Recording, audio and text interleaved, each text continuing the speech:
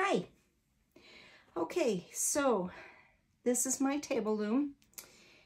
It's a 32-inch, which refers to the amount of weaving that you can do widthwise. 8 shafts, we'll get into that. Table loom.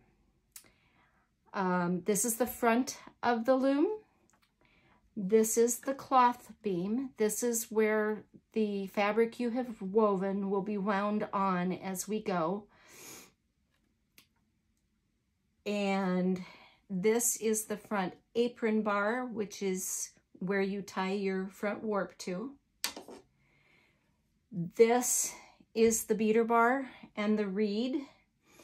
The reed sits in the beater bar and it provides the service of pushing the weft into place. So you bring it forward. And this beater bar is attached with these 2 elastic strings, basically, that help pull it all the way back in place. I'm kind of wondering if we shouldn't have turned those around so that these extra bits were at the back, but hey, you know, it is what it is. This top bar it lifts off. There's some grooves in these bars here that lifts up so that this reed can come out and be replaced with another one. This particular reed, the reed that it came with, is what we call a 10 dent reed. That allows for 10 threads per inch. Now, there's always kinds of ways to thread it so that you can get different counts, but to 1 slot should equal, or 10 slots should equal approximately 1 inch. I am going to see if I can very carefully, because I keep dropping this bolt out. It's very short. Loosen this up.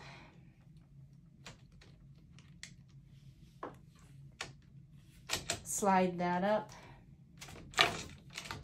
Remove the reed, which I do have marked the center so that I know where that's at, where the middle is. That comes in handy.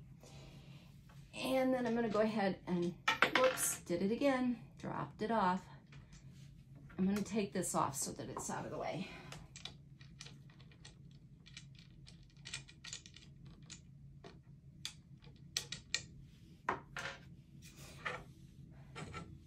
So now you can see the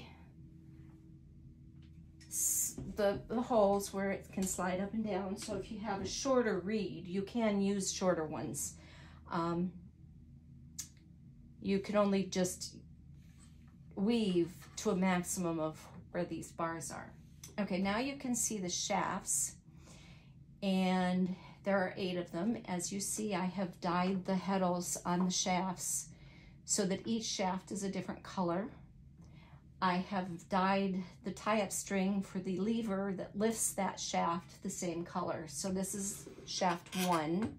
It is a pale green. And this is shaft 8. It is a kind of reddish, rusty red color. Just so that those among us that might be interested in dyes, this was Rit Duo, I think it's called. It's their dyes for polyester. The other jacquard dyes and other dyes don't work on it because it's a man-made fiber in these textile heddles.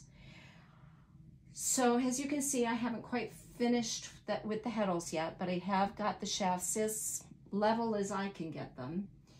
You know, for some reason, I've got some shafts that no matter what I do with them, they sit a little lower than the others. You lift the shaft with the lever so that you can create your shed. The shed is where the weft goes through with your shuttle. And then you switch. I'm doing it one-handed at the moment, but that's because I'm being lazy. And I think that's everything. Oh, this is the castle. This is the part that holds the shafts is called the castle. And for a jack loom or a countermarch loom or a counterbalance loom, the shafts would be tied up underneath rather than up above.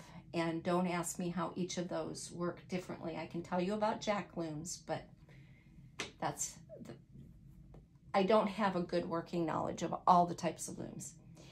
One other thing that I do have in here, I've installed these little lights. They're USB rechargeable, and they're dying. I've used them quite a bit this afternoon trying to get these shafts, but they just attach with little magnets. Can't get it to turn off. There we go. And so I can take them out and plug them in and they'll recharge. And they don't last very long, which is a very big bummer. I don't know if that's because it's cold in this room or just because they don't last long. But they will last long enough for me to thread heddles, and that's what they're there for. So I won't need them when I'm actually weaving.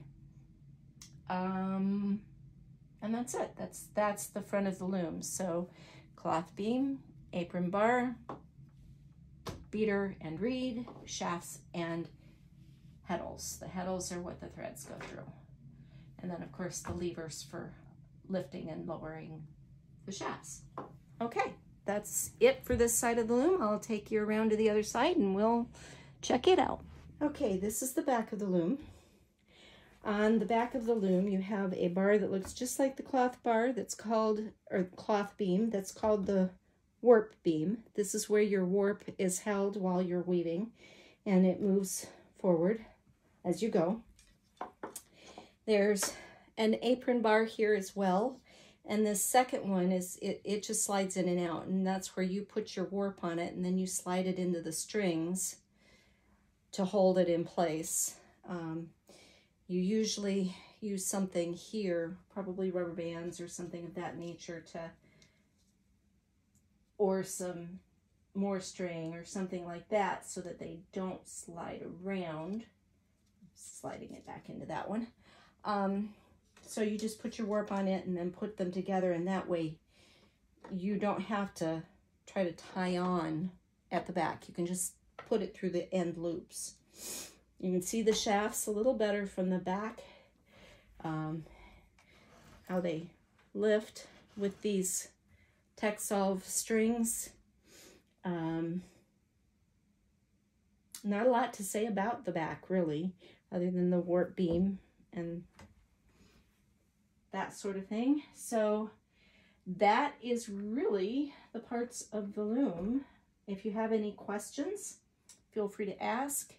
It's probably going to be a little longer before I get around to warping it. I want to finish taking care of the heddles today. I had some of them twisted, so I had to fix that before I could do that. And so I'll get the heddles partially cut, at least partially cut apart, and get the twist ties off of them and get them spread out and kind of figure out what my next step is for warping it.